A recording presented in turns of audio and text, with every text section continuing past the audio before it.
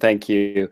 Thanks for that, Nathan. Thanks for the introduction. Thanks so much for our sponsors for tonight. Hope to definitely take you up on pizza and beer next time we have a chance to do this in person.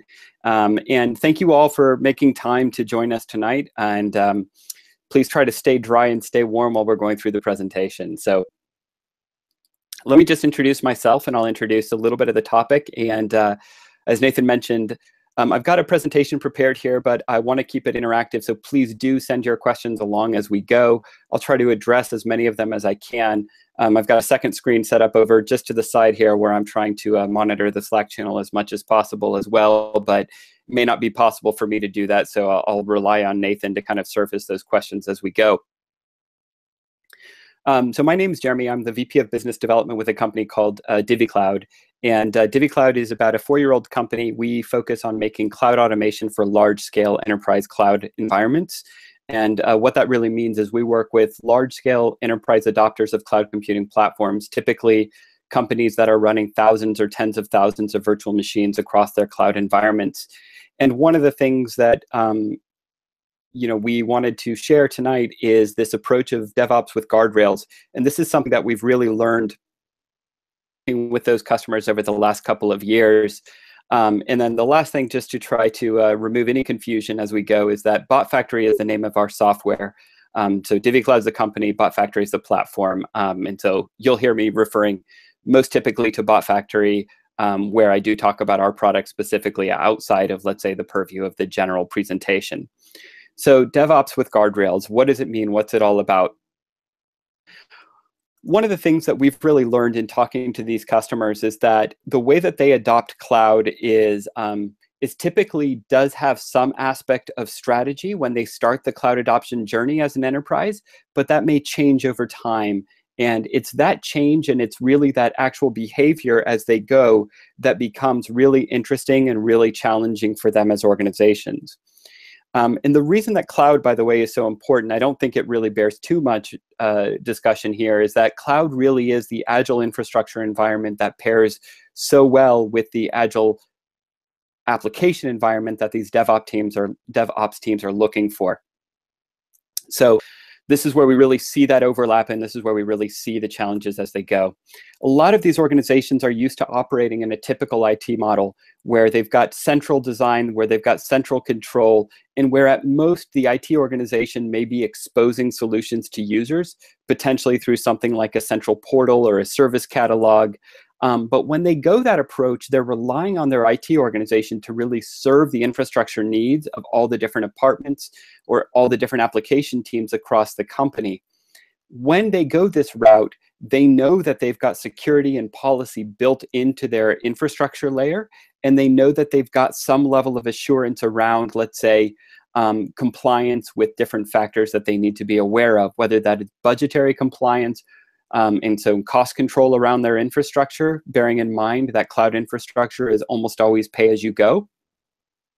Something like an actual compliance regime that they need to be aware of. So very common example that we like to cite and that we've seen time and again with our customers is those customers who operate in the healthcare space have requirements around making sure that they're only storing data within the US for data sovereignty and governance purposes.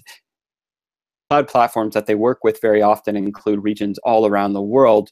And so it's not uncommon to see customers make accidental mistakes where they'll deploy something into a non-US region. And where they've got this central IT in place, they can be pretty sure that they're not going to run into these problems. So these are their concerns when they go into that, where they go down that path of adopting cloud platforms. Seen a number of different approaches that they've tried. And just to kind of go through them, and I won't spend too much time on this, we've seen the service catalog, we've seen the central provisioning portal, we've seen companies that try to grant console access, but with certain restrictions. And we've seen companies that try to create more genericized deployment templates that maybe define the infrastructure environment and allow application teams to build on top of these pre-approved templates. We've also seen the approach of what we call the golden AMI, which for those of you not familiar with Amazon Web Services, an AMI, you can think of like a server template. So it's a virtual machine definition. It's got an operating system and maybe a certain number of packages pre-installed or a certain number of configurations predetermined. And we've also seen customers who really just try to lift and shift and use cloud the same way that they're using traditional infrastructure. And we've seen customers who go with a ticketing route.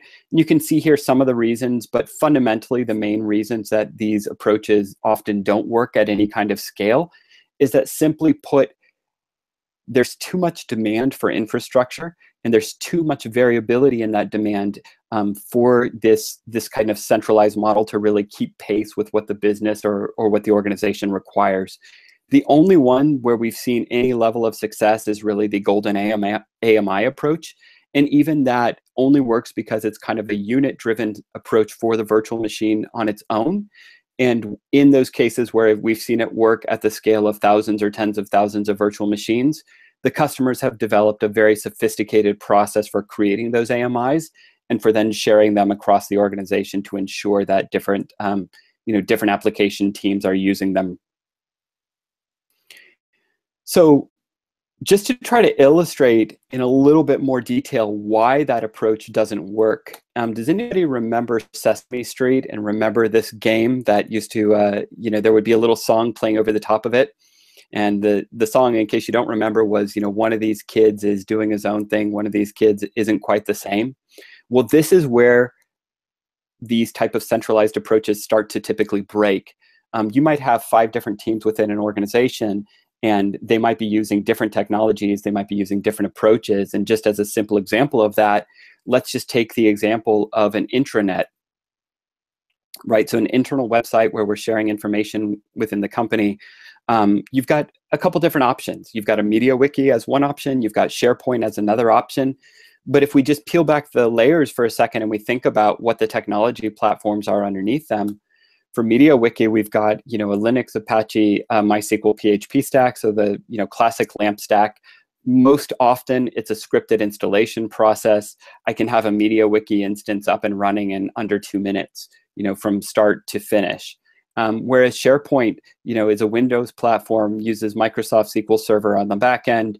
We've got an interactive wizard that we click through to install the software. Very much a GUI and user interface-driven process. Again, about the context of an organization or a large-scale enterprise, you end up with many different teams having different application needs. Along with those application needs, you see things like different technology stacks. You see things like different cycles for how frequently they get updated.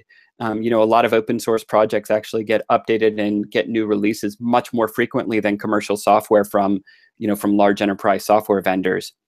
So set of requirements is really where these centralized models, that's really where they ultimately fall flat on their face at some point. They might work for a while, they might work in limited scope, but at full enterprise scale and with really the strategic desire to take advantage of all of the flexibility and agility that cloud platforms can offer them, they just don't work. So how do our customers that we've observed, how do they actually go to the cloud? Well, one thing that we've seen time and again is that ultimately decentralization is the rule. Decentralization is the way that they will, they'll kind of do that classic approach where IT gets out of the way and people can get access to what they need and get their jobs done much more quickly and more efficiently. So we see decentralization, we see self-service. Downside to this, and that downside is that once you have multiple organizations within the company creating infrastructure along with their applications, you lose this standardization, you lose this centralized control, you may lose both visibility as well as kind of security overview. And so what you see there is that very often you have DevOps teams that are moving very fast, releasing on a daily or twice a day cycle or whatever it may be. And as they're going, they'll sometimes make changes to try to troubleshoot a problem with an application. So application component A can't communicate with application component B in our latest deployment. Well, what are we going to do? We're going to peel back the access control list between them and enable those and make sure that there's not a network configuration problem that's preventing those two pieces from communicating with each other. So it's really this cycle that we see playing out time and again as they go deeper and deeper into the cloud. More decentralization, more self-service, all of those things are good, but that brings with it the downside of having more risk and a little bit less control and less standardization on their cloud environments. So ultimately, what does work? Well, one of the things that we've observed, the customers who are most successful in leveraging cloud platforms are the ones who really go kind of as deep as possible into the, what I will call here, the release the hounds mode. And so that's really, let your teams go straight to the infrastructure, let them do what they need to do. Of course, that's scary for a lot of people within the organization, especially those tasked with compliance, tasked with security, tasked with auditability across their environments. And so that's where we see this idea of having guardrails in place being very, very reassuring to those parts of the organization. So it gives them the peace of mind to know that they can allow their teams to go forward and move quickly and get what they need, get IT out of the way. But they've got, again, these assurances that, safe from any real large-scale disaster, or at least they can put in place controls to mitigate any of the risks. So that's the focus. That's the idea of guardrails for your DevOps environments, or DevOps with guardrails. And I'm going to get into a lot more examples about how this plays out, and talk a little bit about how we've seen customers approach this. Before I do, let me pause for a second. Nathan, any questions that have bubbled up so far? No, none yet so far, Jeremy. I have confirmed with everyone that the stream is going well, though. Excellent. I'm very glad to hear that. Cool. So with that, let me just proceed.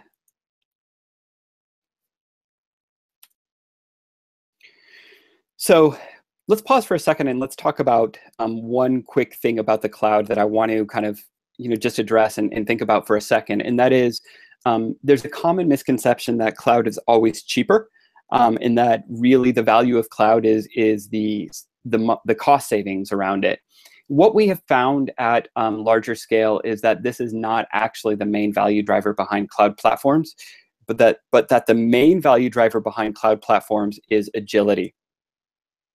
And if we think about that for a second, this again goes back to what I mentioned at the beginning, which is, why is cloud so perfectly aligned with DevOps? And the agility factor on cloud is, again, cloud is pay as you go, pay for what you use, but no commitment. If what I have on my infrastructure is not what I need going forward, I can simply tear it down, throw it away, and create something new. So if I've started this application's life with 4 servers of a certain size, and what I realize I really need is 8 servers of a smaller size, then I can do that. I can throw away those 4 servers, I can get 8 new ones, and I can do all of that in the matter of a couple of minutes. And so if you think about the changing needs of your application as new features get rolled into the application, you may add a new audit feature, and that may dramatically drive up your requirements for disk read writes, because you're now auditing every action taken inside the application, and you may now have a high I/O requirement along with additional storage for the database layer. With cloud, you really get that agility. All right. So let's talk DevOps, and I'm not going to go into let's say the conceptual DevOps part of this in any kind of detail, because I think I'm talking to a DevOps audience, and you guys know this 10 times better than I do. I'm primarily a cloud guy, so I'm coming at this from the lessons that we've learned in working with a lot of the cloud teams that partner with the DevOps teams at our customers' organizations. Okay, so probably some of you have seen this picture before. It's not mine. I stole it from a company called Cloudgeny. If anybody knows anybody over at Cloudgeny, thank them very much for creating this image. It saved me an awful lot of time. So you can see here, really a DevOps pipeline that's detailed in maybe a level of detail that's even higher than a lot of you might think about it in your own DevOps processes. I think I counted something like 11 unique steps and something like 35 unique products when I counted on this slide. And this is really designed to be kind of an ideal CI/CD process, operated by a DevOps team. And you can see, from the point that the code is checked in through the point that it is live within the production environment here. There's a number of automated steps, smoke test, control test, packaging, deployment, et cetera, et cetera, et cetera. Our friends at Chef highlighted here on the slide as well. So this is really kind of start to finish a very detailed process to give people an idea about what a DevOps pipeline might look like. Like I said, a lot of the DevOps teams that we work with have much more simpler pipelines for their own deployment purposes. To just kind of show you what we've seen.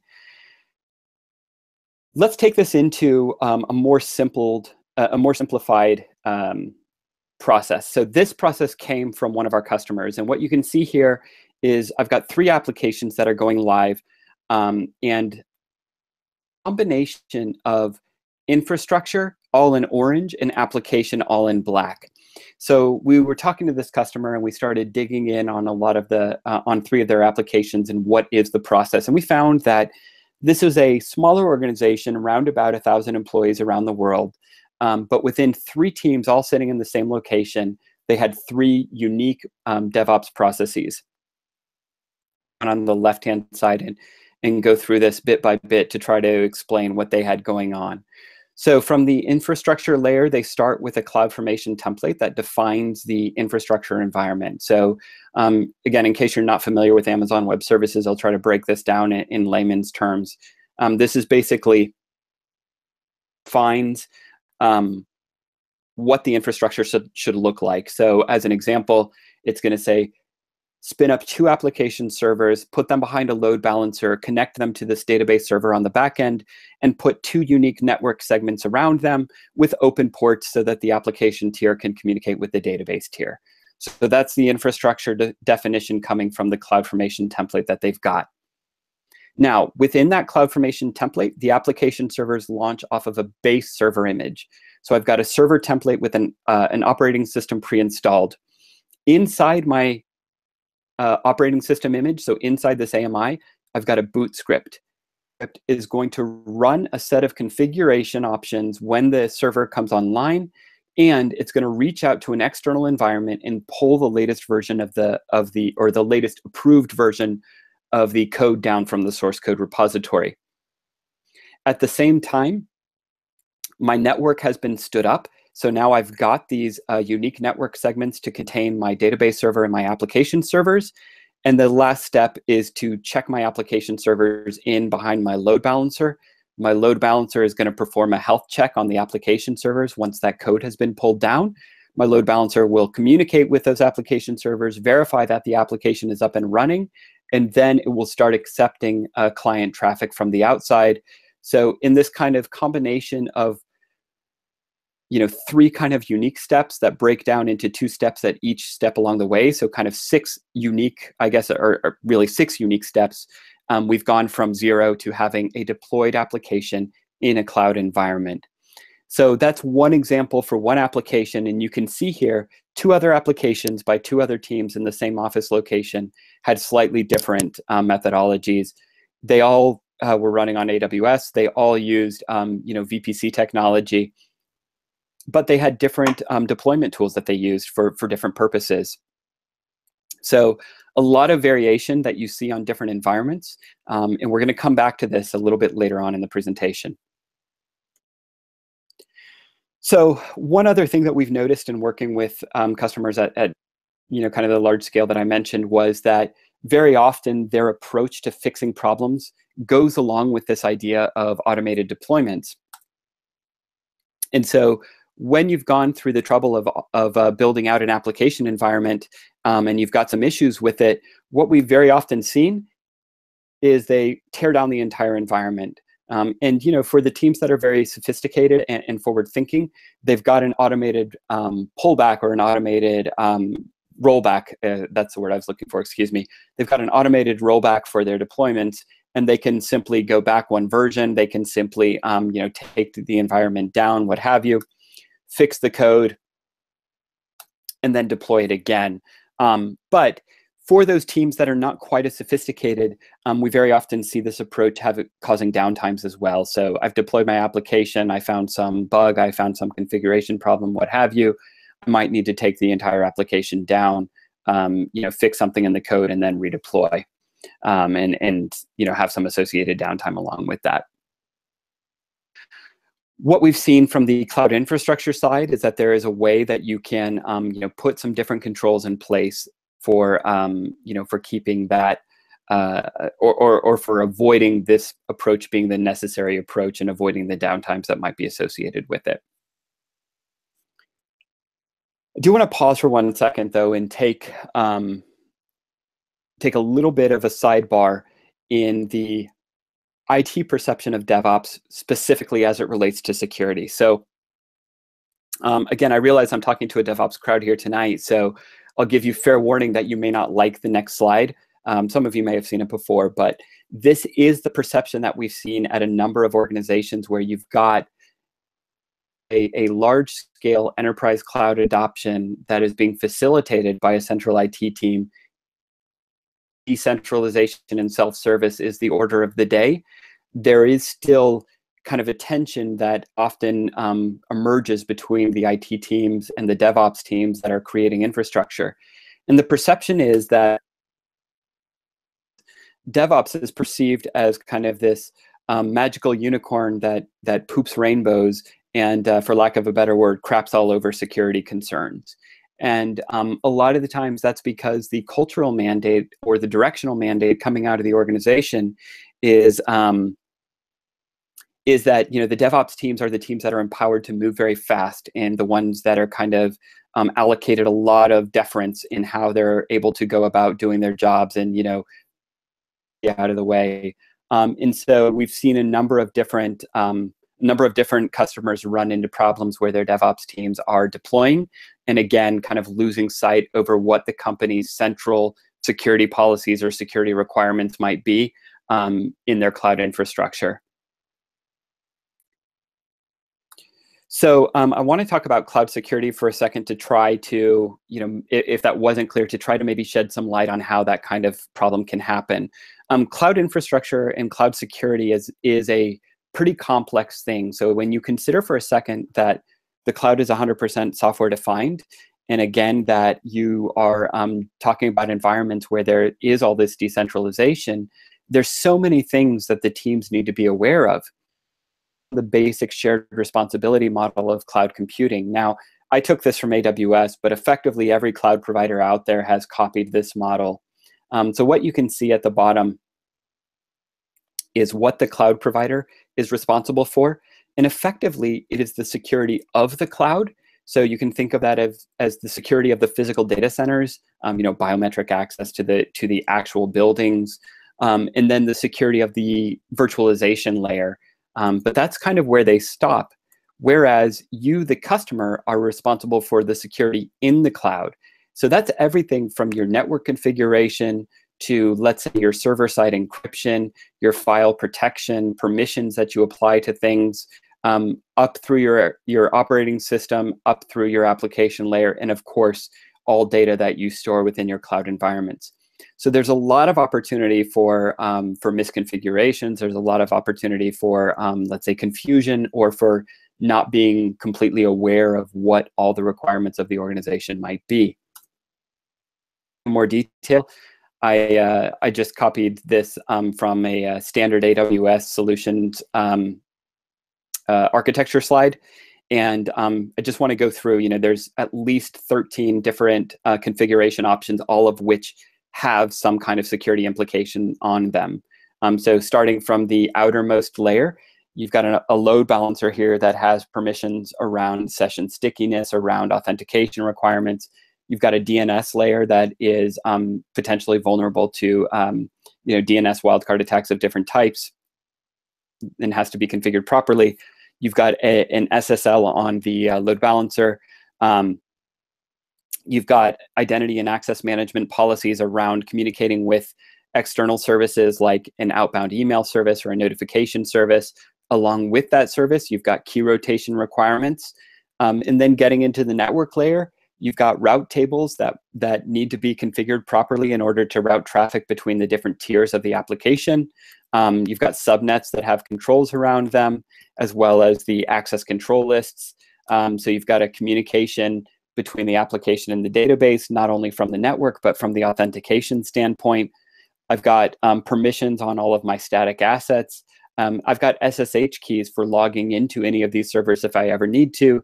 And finally, I've got a distribution policy for any of those assets if I need to use a CDN to distribute them around the world, not only in terms of assets, but potentially things like signed URLs or the communication of the assets from the static repository out to the CDN. So that was just a very brief, and I know I went through that kind of quickly, but a very brief overview of some security configuration options that is kind of customers to get wrong or to, potentially make small mistakes on as they're building up cloud environments. And again, put that set of requirements out to all the different teams that are creating applications and creating infrastructure across the organization. And it's not hard to see why customers do end up with cloud configuration or cloud security problems across environments, particularly with a lot of decentralization and a lot of application deployment being done, by various teams. That is kind of the background on the problem, and so I'll get into a little bit of a demo. But let me pause it here again for one more second and just check in if there was any questions that have popped up in the meantime, Nathan. Yeah, Jeremy, so far everyone seems to be doing pretty well. The only question is, can we have a link to the presentation? And so I told the asker that when we're done, I'm sure you'd be happy to show the slides and we can get them posted. I'll be posting them on our website, and I'll share a link in the Slack channel after the presentation. So no worries at all there. Awesome. Thanks so much, Jeremy. Cool. And then I will just say out loud, for those that aren't following along in the Slack, if the slides appear a little bit fuzzy on YouTube, if you click on the little gear icon, you can actually ramp up the resolution of what you're viewing, and that will help clear them up as well. All right, Jeremy, back to you. Excellent. All right. Let's bring that last set of that last cloud architecture set of configuration and security requirements back to the enterprise context. So typically what we see with enterprises is that they'll have a combination of global policies as well as organizational policies. So global policies might be things like, hey, again, we're a HIPAA company. We're never allowed to store data outside the US.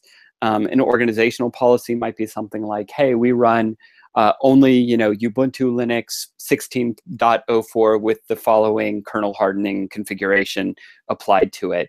And if you apply that back to the DevOps example of the customer that I mentioned, you can think that environment one might be production, and it might have a set of requirements like no SSH access at all EBS volumes or storage volumes must be encrypted, and CloudTrail has to be turned on.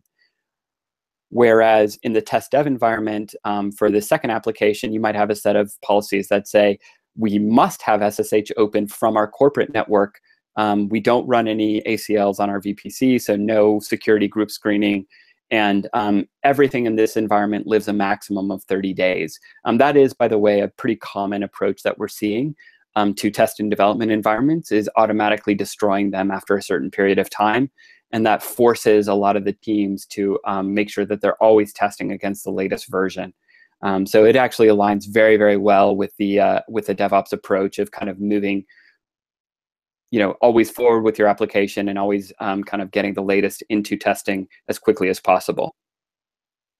And then finally, you might have a back office application that has a very different set of requirements. So here in this case, I just picked a couple examples. So the database here might be serving multiple applications, so it needs to be open from the corporate network, but it needs to route over a direct connection, which is kind of, you can think of as a leased line between your office and AWS. And it might have very strict identity and access management policies to ensure that only people who are really allowed are able to access the environments. Great. So yeah, so that's a little bit of the enterprise context for what those controls might look like. So a lot of the approach that we advocate and that we do see customers going for is to put in place these policies as much as possible first, and then to start distributing access across the organization. And what that allows them to do is that allows them to make sure that they've always got visibility and they've always got policy in place. And then they can decide what the remediation should be for any problems that get created across their environments.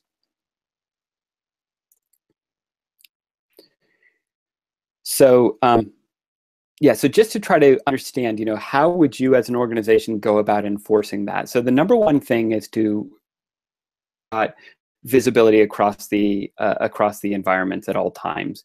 And so the found to do that is through discovery. We have seen customers try to go with a number of different approaches, such as using agents on all servers. And that approach generally works until somebody forgets to install the agent. And so what we've seen is that almost every cloud out there, whether it's Amazon, Microsoft Azure, Google, et cetera, provides a way for you to issue any number of kind of inventory calls. And those inventory calls allow you to go through environments and bring back very complete lists of everything that you have running. And then you can kind of normalize that data and bring it together in one place. But cloud environments are, they're agile, they change very fast. We have customers that have on the order of 200,000 changes per hour in their cloud environments. So you need to be not only discovering once, repeating that process on a very regular basis, looking for changes in the environment. And when you have changes happening, then you can, then you hit one of those guardrails and you perform a logical evaluation. So simple example of this, again, just going back to our HIPAA example, new server came online, we bring it into the data, we register that as a change, and with that change, we go and we take action against it. And so one of the guardrails there might be, hey, new server came online, is it running in the US? Oh no, it's running in the Ireland region of AWS. Let's take action and let's automatically delete that virtual machine. So that's the example of what a guardrail might look like. And it's important to understand that this is something that has to be kind of running all the time in the background in order to protect the organization from any of these risks. All right. So with that said, we're going to go into a little bit of a demo. And as I get set up here, let me know if there's any questions. Otherwise, I'm just going to kind of continue to move forward. Jeremy, what I see right now in the Slack is lots of people praying that the demo gods are good to you. Thank you all for your good karma. We're going to hope so. And I have run this demo once or twice, so hopefully takes on it. So don't get me wrong, I'm not trying to be overconfident, but hopefully this will generally work. Live streaming live demos, what could possibly go wrong? Right. So, all right, cool. So here I've created a small environment in AWS. I've created a couple virtual machines in one particular zone of the world. And what I've done, and I'll show it to you in just a moment here when this loads, is I've gone ahead and I've applied a set of tags to each of these servers. Here I've got a name of DevOps on each of these virtual machines. And in the background, I've created a virtual resource group over here. And what this group is designed to do is it's designed to find anything that has a tag value of production DevOps. So here you'll notice that I've got a mistake here. I've mistagged these things with name DevOps instead of production DevOps. So what I'm going to do is I'm going to go ahead and fix this over here. Do that, I'm going to turn on all of my other guardrails. And so this will kind of, all right. So those are going to be running in the background. I'm going to choose all of these, and I'm going to production DevOps on all of my virtual machines.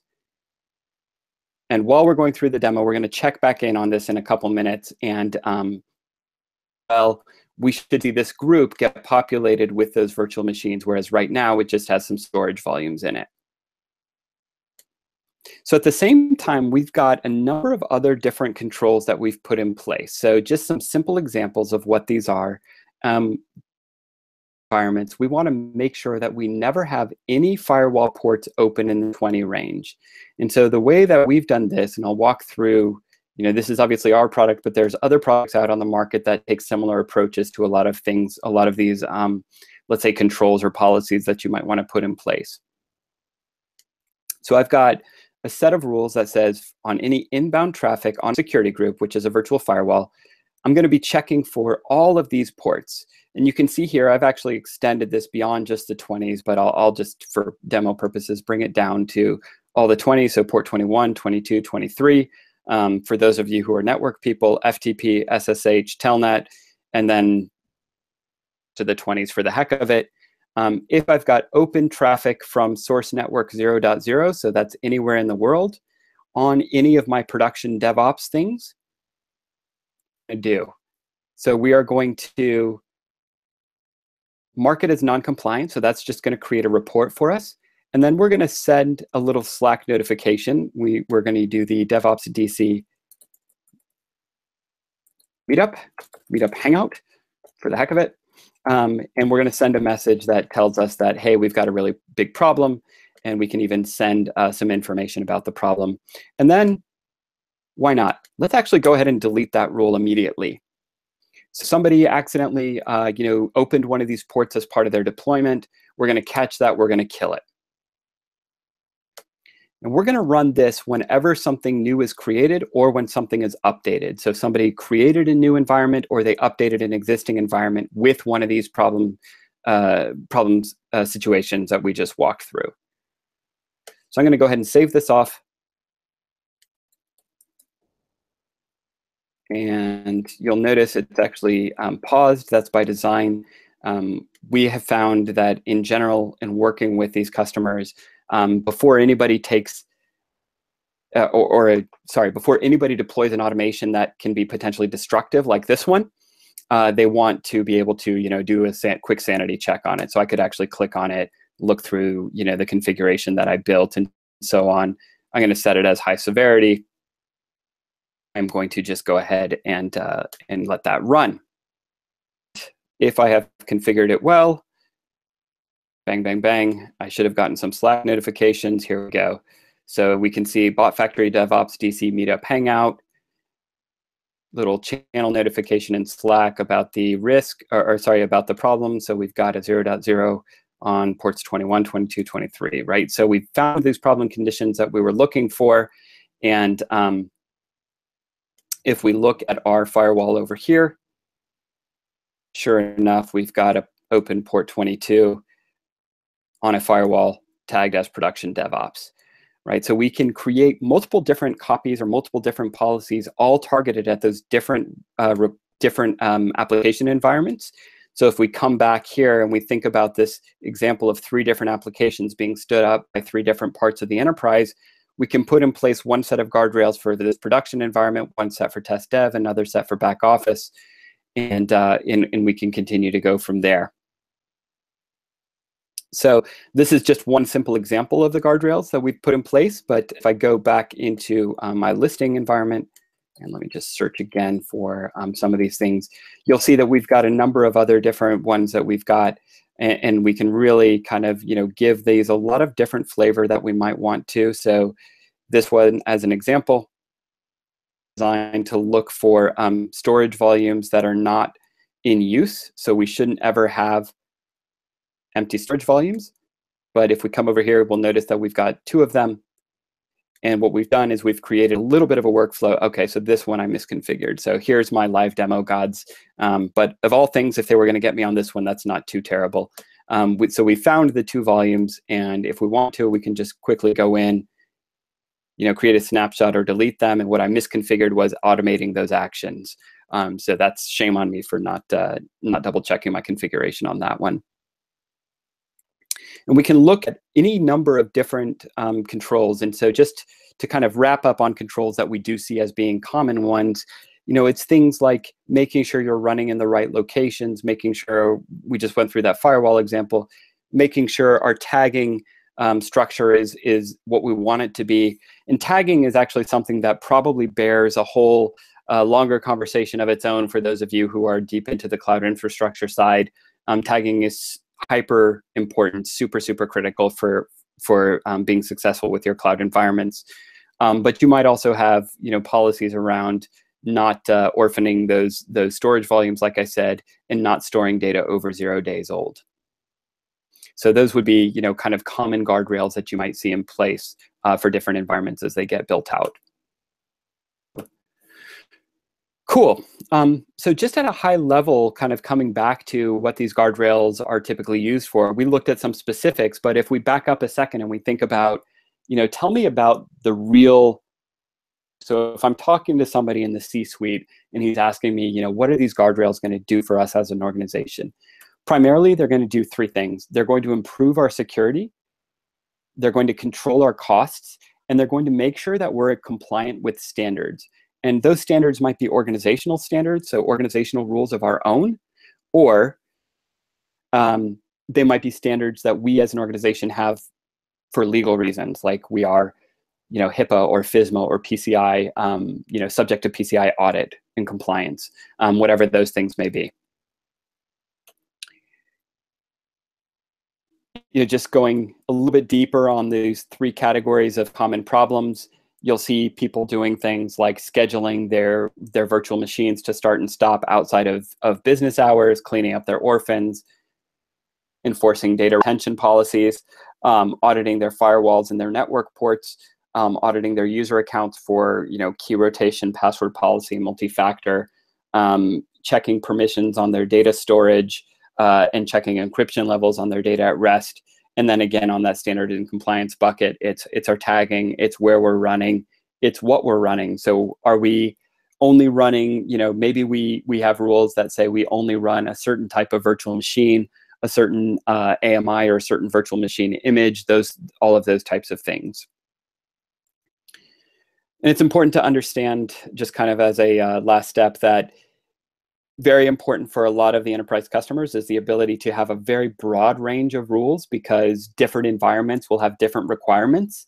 And then also, of course, to make those rules extensible as much as possible. So all of the platforms that we've seen having any success in this space go into this with very much an approach of integrating into the enterprise rather than trying to force enterprises to change the way that they're doing all of their, let's say, all of their cloud interactions to go with, let's say, the platform's approach rather than what makes sense for different application teams. Yeah, sorry. So I probably should have said that as I delivered this slide. So the point is integration, again, is very important. And you can see, as an example here, we did a quick Slack integration for notifications around a problem environment that admittedly I set up for demo purposes. All right. So I think, that's more or less it for my presentation. Hopefully, hopefully this was valuable for you and giving you some thought around, how the infrastructure and things like security risks or cost infrastructure layer might be valuable to keep in mind as you guys are going around and doing your daily work, deploying applications. If you're interested in learning more about us, post these in the Slack channel, and I'll post a link to the slide deck, of course, in the Slack channel as well. And feel free to reach out to us at any time. Here's some contact information, but you can always just contact me, Jeremy, at DivvyCloud.com. We'll bring my presentation to a close. Thank you all very much, and